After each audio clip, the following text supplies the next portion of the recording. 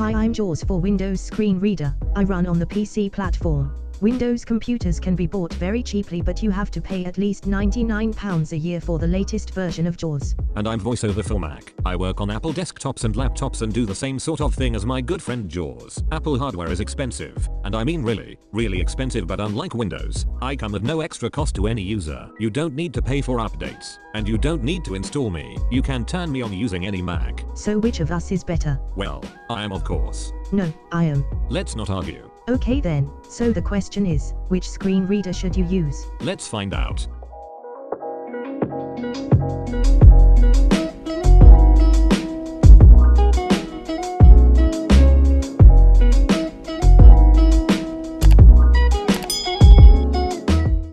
Welcome to Blind Girl Vlogs. It's a different sort of vlog today.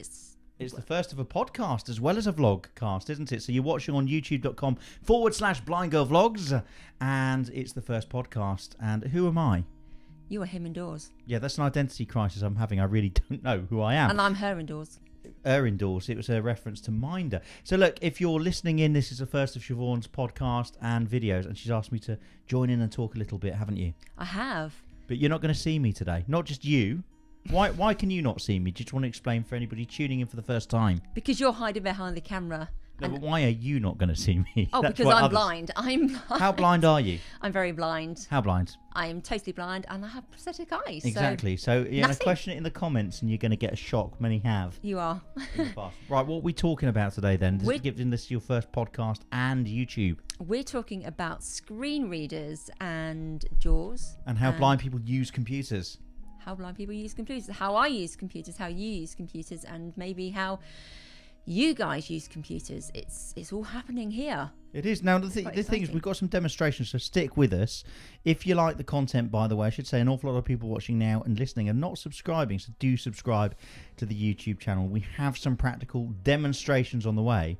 But I just wanted to answer this as well as did you, because so many people ask, particularly on your TikTok. That's right. You have a TikTok channel, don't you? I do. They say, how can you use this computer? They say you're blind, you can't use it. And they say that because... I'm using a, computer. No, they say it because they don't understand. Oh, they don't understand disability. They don't understand blindness. So I'm just raising awareness and educating people that actually blind people can use technology with assistance. Okay, so we're going to have a look at a few different screen readers. We're going to demonstrate you 2 screen readers, and we're going to tell you how you can get some for free as well. Everybody likes some free stuff. We all like a bonus, right? We do. I like a bonus. I like a freebie. I like a nice bonus. So we're going to be talking about 2 main screen readers today. One is JAWS for Windows, and what platform does that operate on? I know the computer said at the beginning, but just tell us. Microsoft.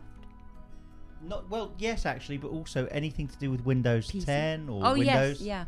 Anything to do with the PC. And how much does that cost? £99 roughly a year. For home users, and it For costs home more than users. £800 for a professional copy. But it's brilliant. So here's a spoiler. They're all brilliant, right? They all open up access to people who are blind or low vision. Yep. So tell me about your screen reader journey. When did you start using screen readers? So I remember using, my first ever experience was with Supernova back when I was in my early teens. And Supernova is another software screen reader. But I then came across JAWS for Windows when I was in my mid-teens, and I preferred it actually. Supernova it's a screen reader, but it also enlarged the screen. Now, at the time, you had very poor partial sight. Did the enlargement help you? It did, but again, I became quite tired after a while. Hence the reason I liked having the voice to enable me to be able to read those long sections of text when you're learning and studying at school. But for those shorter kind of clips of information, I was able to kind of go through, some of my vision. Yeah, and so the first thing I used to use. And I was really rubbish at it. It sounds like a similar story. It was called Luna for Windows when I had fairly poor partial sight. It gave me a terrible headache, and it wasn't for a few years later I started using something called HAL 5, which let DOS, Disk Operating System, read to you. Wow. So look, we're going to come back and talk screen readers, but I think we've recorded a couple of practical examples. I think we should travel back in time and let's let you show people how you use JAWS for Windows. Oh, welcome. Long time no see. Well, about 20 odd years for me. Come and see what I'm doing. What we're going to do is send an email using Microsoft Outlook and JAWS. Control N, untitled dash message left parent HTML right parent to edit type and text. Sean Dilly, Sean.Dilly.org.enter.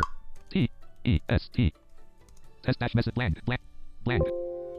Now I'm in the body of the email. I'm just going to send him a little message. H-O-U-T-H space. Notice that it's reading every letter to me, which is what I have it set up because I prefer it that way. So if I make a mistake, I can actually correct it there and then.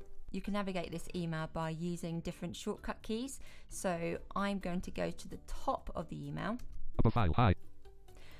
Which says hi. So I'm going to go down using the arrow keys. This is a test as I'm doing a misspelled YouTube video showing how a blind person uses a laptop and computer when they are blind or visually impaired. So then it reads it out to me, but if I want to go and correct a spelling mistake or capitalize a word, I can actually navigate it using Control right arrow. A test as I'm doing a misspelled YouTube showing misspelled YouTube. And there it tells me that there's a spelling mistake. YouTube, it's not a spelling mistake. They probably want me to capitalize the T. Showing how a blind person uses a laptop. So let's just have a listen to the email and then I can send it if I'm happy with it. Hi. This is a test as I'm doing a misspelled YouTube video showing how a blind person uses a laptop and computer when they are blind or visually impaired. Blank. I go this would highlight how tech really does assist those people who can't see. So again, I've noticed a typing mistake, so I'm just going to go and correct that using Control right arrow. T-H-O-U-G-A-T. I thought this would highlight how tech really does assist those people who can't see. I'm now going to do a shortcut key, which is Alt-S to send. And you can do all sorts of things like this. Browse the internet. You can navigate the website by pressing H for headings, for example. Top stories heading level 2. And as you heard, top stories heading. News headlines heading level 2 link. Sport headlines heading level 2 link. Around the UK heading level 2 link. Which is a really quick and nifty way of being able to access a website without having to read all of the information that you don't necessarily want. Heading level 3 link. Society has just accepted dead women. So let's just go into that. Enter. Home-BBC News. The Duke of Cambridge says he has yet to speak to his brother Prince Harry following the Oprah interview. Back to ourselves. In the future. I too wish you wouldn't go on about all that stuff. It gives me a terrible temporal headache. I already don't know what day of the week is. No, you don't. That was JAWS for Windows. If you stick with us, guys, we're going to tell you how you can get hold of something that is free. Yeah, it is free actually, or you can make a small donation to them. It's free or very nearly free. So stick with us, and that's not going to be the Mac. We're going to tell you about something that you can use on a PC for free or very nearly free, whatever. JAWS, why is that good for you beyond opening up access? I like to be able to be independent and be in control of what I search for. And when I search, for example, going online and looking up, well, what shopping items I can get, looking at clothes items, staying in touch with friends and family through social media. It gives me a whole host of things that I can actually do without having to rely on people. So, JAWS, I love you. Now that JAWS actually, what JAWS, because it's actually got a picture of a shark as well. Yeah. In reference to the film. Yang, yang, yang, yang, yang. No, I was like, pretending to bite. You don't have to pretend, I tell you. Yeah. But JAWS stands for Job Access with Speech.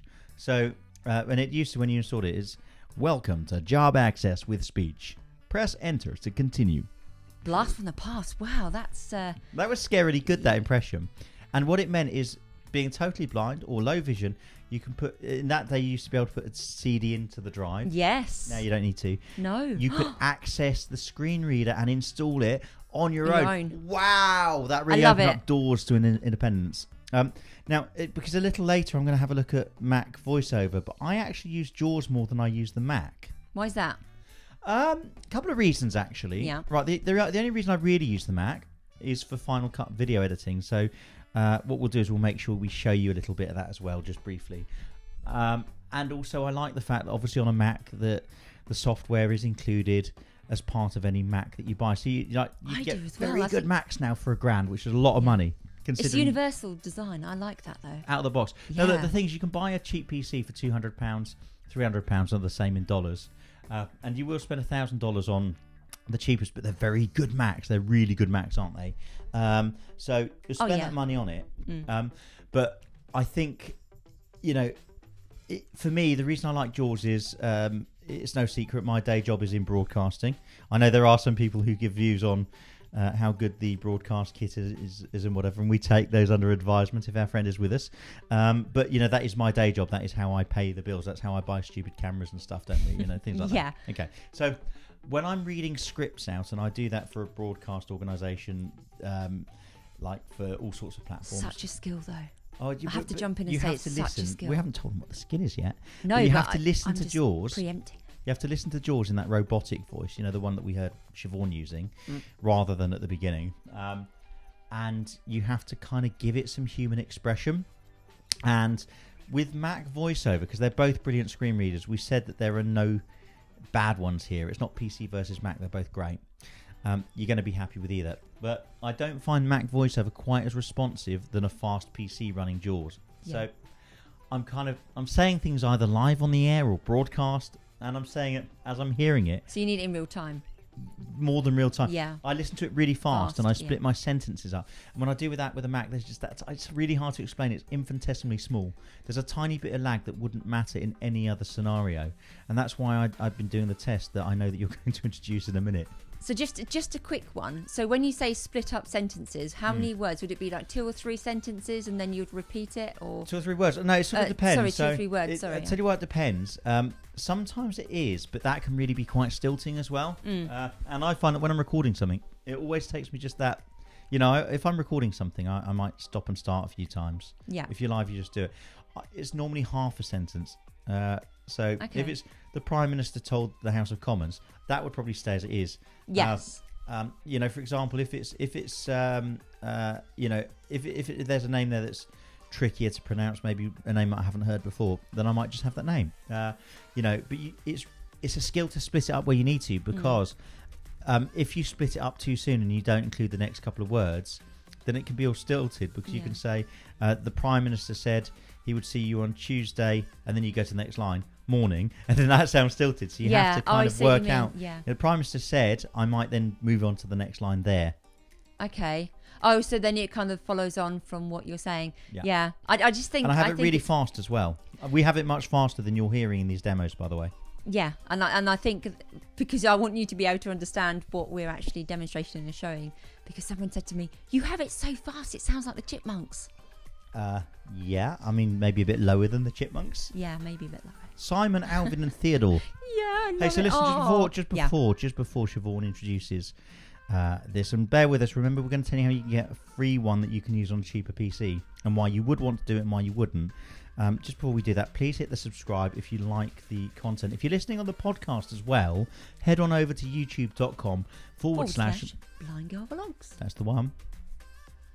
So you've got a little bit of an introduction to make, because I can't introduce my own voice. Oh, I wanted him to do that, though. I wanted him to give himself that opportunity. Yeah, so Sean's going to show you how he uses a Mac with VoiceOver. So let's go and take a look. Well, hello there. For those who are watching this on YouTube and able to see it, you're not going to see my face. I'm going to be off camera on this occasion. So there's lots of the laptop and my hands going on there. Don't bother. Stop sniggering at the back. The Mac is a fantastic bit of kit. I, think the main reason that I would use it over, say, a PC is for editing video, and that's the only thing, because I also love PCs. If we go into Outlook, in subject, test, now in test, and inbox, we've got Siobhan's email here. Space, end of text. Now, whereas with JAWS, it would land you straight into the text. What you have to do with VoiceOver is you have to land yourself in there by interacting. So it's a bit of a complicated key combination. Out of web content. In web content. And it thinks the email is web content, but that's fine. Space. Hi. Space. This is a test, as I'm doing a YouTube video showing how a blind person uses a laptop and computer when they are blind or visually impaired. I thought this would highlight how tech really does assist those people who can't see. Just like JAWS, you can go into your emails and you can I thought this would move word by word. How tech really does assist. And we can reply as well. So there are similar but different shortcut keys. So I do Command R to reply, I believe. I haven't really done one of these, and I will say edit text dear Siobhan, comma, new line. And we've got the screen reader set quite slow for you on this occasion. I'd normally have it quite a bit faster. Testing. A-O-L-Y. Techno is T-E-E-N-E-O of E mine. Why don't we stick here? Are people who are watching hitting the subscribe button? It's an interesting question because an awful lot of people watching now aren't, and you should do to support Siobhan's content. Videos like this take a little bit of time to stick away, but we do Command and S. Save. Just saves it. That doesn't work on a Mac, so we're going to hit Command and send enter, and that has sent it. Now, Pro. I prefer PCs and JAWS for Outlook, but for video editing, you really can't do anything as well as with a Mac, in my opinion. So, using VoiceOver with Mac and shortcut keys, we open up a very visual medium to me. So, for instance, Events Command group. 1, we can land into Final events Cut for Pro videos has new we've window. recorded. 1 of 43 selected. External Viz 1. Right, group. okay. So I recorded a little video for a work thing. Internal 2. External Viz fairly recently. So let's try and find that. I can, for instance, hit my I Set key, range start. and you can hear that starts where you're clipping.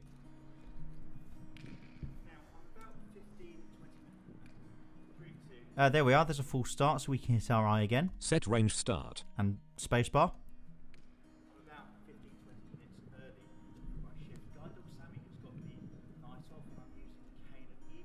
We're going to stop it there because I'm not really editing it. I'm going to hit O to mark the out range. Set range end. Now that we've marked our out key, we'll hit E Append to storyline. to land it in the storyline. VoiceOver's just announced it. We can hit Command 2 Project timeline. and we Layout can come area. into that and Beginning. we can Final Cut Pro has go into our main video edit. Now the point is, this screen reader here, I find actually is probably not as responsive when it comes to reading scripts and things if you've got to read at the same time as you're listening. But it's pretty good, it has to be said. So with that being said, let's Outlook, whip Inbox out Finder, of all of these desktop. things and say that a little bit like JAWS, it opens the computer to you. Things work a little bit differently. You know, for instance, Macs have you know, a dock. Dock. So you can hit a Finder dock there. open. Safari. You can 3 of 14. Go to Safari, Finder, which is the desktop. internet. I think, you know, obviously we caught BBC Coac. Siobhan going over a little bit of news Closing online. menu. So let's do a little bit of the same thing, okay? Home. So- Home. BBC News. In home. So unlike JAWS that lands you in the web page, Let us know you agree. you have to interact Heading with it level and do 2. these shortcut keys. So it's a little bit more involved, I would say. We link to give you the best. Please, yeah, link. Prince William. Media capture. Prince William says royal family is very much not racist. End of. The Duke of Cambridge has said the royals are very much not a racist family in his first comments after accusations by the Duke and Duchess of Sussex in a TV interview. So you can see You are whichever currently- screen reader you're using, you're pretty much going to be able to send emails and you're pretty much going to be able to browse the web. Right then, I think it's my turn to hand back to... Well, we don't have a studio. Well, neither is Piers Morgan at the moment. Let's not go there. We're not going to go there. We're not going to go there. So, your observations. I think it's really good actually, and I did dabble with Mac a little bit and VoiceOver, but I didn't really give it enough time to kind of do all the things that you were doing on there. And I think it's really interesting actually listening to you kind of showing and demonstrating. It's actually pretty simplistic once you know what you're doing. Once you kind of have one screen reader under your belt, it's kind of like pretty much similar, isn't it? I thought it was really good. It really did highlight how you can use it and what you use it for. So there's pros and cons. To the Mac, I find a lot less involved in some applications. I love that you can use Final Cut video editor on it. Yeah. Okay, that for me is its biggest selling point. I think it's a bit more of a faff in some ways. So, oh, excuse me. I think.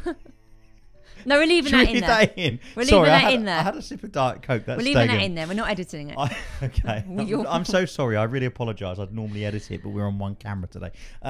So look, it's Carry live. on. It's sort of it's recorded live. Carry Okay. So yeah, it's a bit more of a faff. So for instance, if you go onto a web page with JAWS, it just lands you in there, and then you can use your various Which is why I love it. shortcut keys. And if you want to get into the bits at the top, you'd hit Alt to get into the menus. With a Mac, you kind of have to interact with different parts of the screen and sort of through the keyboard tell it roughly where you want to be. And it's a bit of an extra step. Yeah. But I hugely respect that Mac have that built in. We're going to talk in a minute definitely. about the Windows version as well that is slightly built in. So we'll talk about all of those things. But I think for me, Yeah. Mac VoiceOver, if you're using it for home use and you don't use any super complicated systems, then I think ultimately I'd probably learn the Mac. Really? I'd probably learn the Mac. So you wouldn't bother with Windows and JAWS and... Me personally, no, I need it, and that's why I say it's oh pros yeah, and cons. it's very person focused on what they want to achieve, I suppose. Yeah, but you could learn either. But for me, I think the reason I need JAWS, beyond the reasons I've said, is where I work, we use all sorts of broadcast systems and really heavy duty stuff that doesn't normally work with screen readers because it's very niche and it's not really been made accessible as it should be, and so they have to get specialists in to do scripting, almost coding. They're ethical hackers in a way. They have to hack into it and make JAWS work with it. Ooh, and there are people that can do that much more than with a Mac. So I just like sticking to what I know. Which is JAWS and Windows. I've known it for many, many years. But I use both, and do you know what? If anybody tuned in and thought, well, there's going to be, she uses Windows, he uses a Mac. No, I use Windows more than I use a Mac because it's my work computer. But I can sit there with a PC and a Mac next to each other, and I can switch between them, and they are different. But it's second It depends on what nature you now. want as well and what you're using it for. So I would always edit video on a Mac. I wouldn't even know how to on a PC. And of choice, I would edit a Word document on PC with JAWS because I just prefer that experience. Yeah. So we promised to talk about other screen readers, and there are two, aren't there, that I'd like to talk about? Yes. So in fairness, some people might be screaming. No! Yeah, no, you haven't mentioned Windows Narrator. That's just like Mac VoiceOver. Yeah. It isn't. Okay. So it's just like Mac VoiceOver because it's included with Windows. Which again is brilliant, I think. Yeah, but stand by. I'm trying to be positive. Let's start with the positive. Yeah, well, the positive is that it's included with Windows, and maybe in that sense you could say it's sort of a bit like VoiceOver. It's not though, because and this is honest opinion based on fact. Yeah. It's not. It doesn't do the same sort of level of functionality at all. No. Oh no. So it's getting better. There's no comparison. Yeah. It is genuinely getting better, and you can install Windows on your own pretty much using that. And to access Windows Narrator, you hit Windows and U, and it will start talking.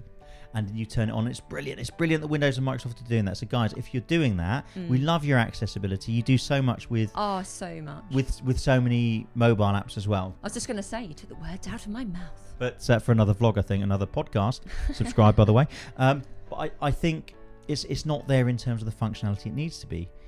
But there's progress. Well, yeah, but do you know what it is? Do you know what's really close to JAWS? Is it going to be NVDA? Yeah, NVDA, that stands for Non-Visual Desktop Access, and that's called open source software. Do you know why it's called open source software? No, but you're going to tell me. Because the person who did it, they had a bottle of ketchup and they opened... No, it's not. For goodness. Open source means that all of its source code is published and people can edit it. If they know what they're doing, don't you dare. Don't get away. I've looked in your browsing history. Oh, yeah. Have you now? Wasn't the most disturbing thing. No, I haven't. But with source as well. No, anyway. They say it's free, and it is. You can download it and use it for free. But you can They also say that it's free because there are countries around the world where people simply cannot afford any desktop access. And so they sort of invite you to donate what you can. So, which I think, is absolutely brilliant that, they are having it for free for those people who don't have the funds. And if you like it, why wouldn't you donate something if there you will can? be tight people watching. I'm not about people who can't afford it. That's different. I just There'll think be that's tight how they people, develop and that's how they grow. There will be tight people watching now who have downloaded it and not paid. And look, if you can't afford it, that's different. That's okay, if you can't afford it, that's why it's there for free. Nobody should feel guilty about that. No, absolutely not. If you're someone who goes out and orders 26 takeaways and 46 chicken nuggets on a Saturday just because, then you probably could afford to donate a £5, couldn't you? So, and if you like a product, then why wouldn't you? It does. Well, it's make fewer chicken nuggets, I suppose. No. Anyway, no, let's not. So look. But it does help the accessibility and if you're a screen reader user, download it. NVDA, donate a £5. If you can do a £5, just do a £5, okay? Donate it because JAWS costs £99 a year for home and students. And I say it costs more than £800 if you buy a new copy. Although Sight and Sound do discounts occasionally, by the way. Keep an eye on that. Sight and Sound, if you Google that. They do discounts. Actually, yeah. And it's not a particular endorsement of any company, but they do that. and it's worth looking at. And I'm not sponsored by any of these companies mentioned, by the way. Yeah, subtle hint. No, you're not. That's the point. And then no, but I think it's only fair to kind of like you know give a brief overview of all the screen readers that kind of. Sure, there must be some that we've not thought of because well, there must be one for Linux. There's probably a few, but actually put them in the comments. If Does anybody know Google Chrome? You know Chromebooks. What screen reader did they use? Is it TalkBack? Can anybody put that in the comments below? No, yeah, put it in the comments. I've not used it. And Linux, what's that one called? I think there's one built in. So, firstly, I hope we've answered the question, how does a blind person use a screen reader? We've both shown you different platforms. Yeah. Let us know which one you prefer, actually, as well. If you use it. I mean, you can say which one you prefer, but you've only what seen do you us like? mess about. Well, actually, even if you are sighted, what voice do you prefer? Mine. Well, you know, in terms of the computers, of course. No, you know the voice you used in your demonstration rather than the human-sounding voice at the beginning? Yeah. That's called eloquence, and I think that's originally from Nuance, isn't it? But it's eloquence. So, yeah. And I still prefer that voice, particularly for reading scripts, because that's the one that's really responsive. Yeah, but it doesn't sound human. No, for reading I like emails, the one that doesn't sound human. Well, but that's because we're probably used to it. Yeah. And in my case, it works better for the script. And I have it really fast as well. Yeah. So I can probably read a book. I quite like the human voice. Fiona. A minute. Yeah. Hi, Fiona. So you can do that, okay. And screen readers do open up a world. You like, for example, you can scan text in an OCR reader. Oh, yes. And letters, documents, books. Oh, I get so excited. Oh, technology and accessibility is fabulous. So, we hope we've answered that. It's a bit of an involved one, but we hope you're still with us. We say this on YouTube, so if you're not on YouTube and you're listening to the podcast, youtube.com/blindgirlvlogs. How do people follow you on Twitter? You can find me at Blind Girl Vlogs. What? Like the same branding and everything? The same brand and everything. Hang on a minute, you've got some branded music. I can hear your music. Ooh. Instagram, how do they find you on Instagram? At Blind Girl Vlogs. TikTok? Blind Girl Vlogs. Here on YouTube? If people aren't on YouTube, over at YouTube. youtube.com/Blind Girl Vlogs. Subscribe to support the content. It really does make a difference. Pop your questions in the comments below. And I think we should have less him indoors and just her indoors. Tell me in the comments if you agree with that one. If you've watched to this point, please use the word microphone in the comments below on YouTube or head over to youtube.com/Blind Girl Vlogs. Until next time. Subscribe. Bye. Bye. Subscribe. Bye. Subscribe. Subscribe. Bye. Bye. Subscribe.